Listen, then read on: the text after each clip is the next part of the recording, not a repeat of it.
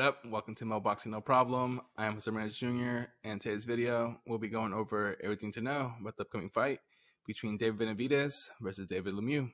Without further ado, let's get into it. Alright, let's begin with the fight poster.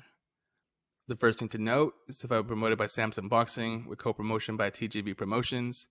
It will air on Showtime in the US on Saturday, May 21st.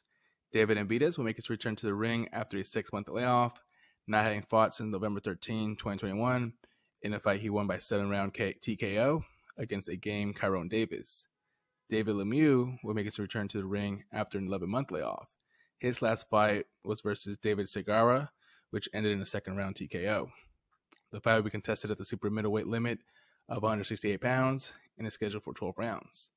The contest will also be for the WBC interim 168-pound title, making the winner closer to being next in line for the full version being held by Canelo Alvarez. The main undercard fights for the event start at 7 p.m. Pacific, 10 p.m. Eastern. You can expect Benavidez and Lemieux to make their ring walks around 9 p.m. Pacific, 12 a.m. EST. As for the fight location, that'll be at the Gila River Arena in Glendale, Arizona, making the Phoenix native Benavidez the home fighter. Next, we'll switch over to the tail of the tape. Let's start off with the overall records to see how the fighters stack up. David Lemieux has had 47 bouts with the record of 43 wins, 4 losses, no draws, and 36 knockouts. David Benavidez has had 25 bouts with the record of 25 wins, no losses, no draws, and 22 KOs. As far as the power department, Benavidez has the edge in power. 88% KO ratio for Benavidez compared to Lemieux's 77% KO ratio. Next, we'll go over the physical attributes, with Benavidez having the edge in height by 5 inches and also enjoying a 5-inch reach advantage over Lemieux.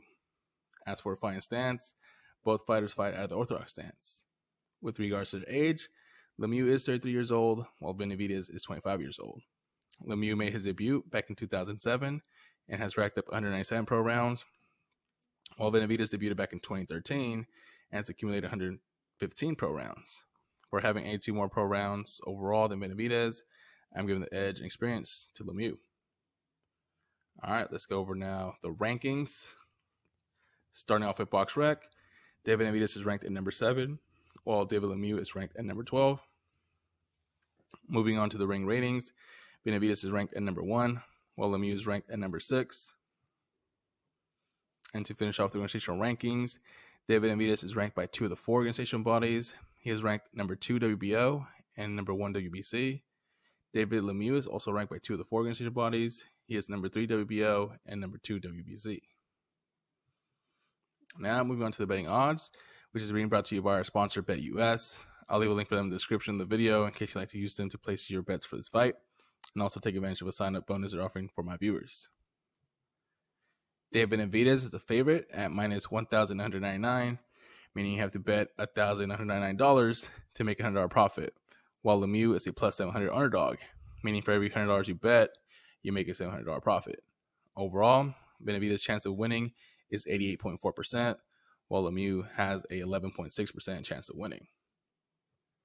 And we'll wrap up this video with my prediction, which has me predicting David Benavidez to win by KO. Benavidez likes to slug it out, and that means he's not really the hardest guy to hit, but he does have a decent chin on him.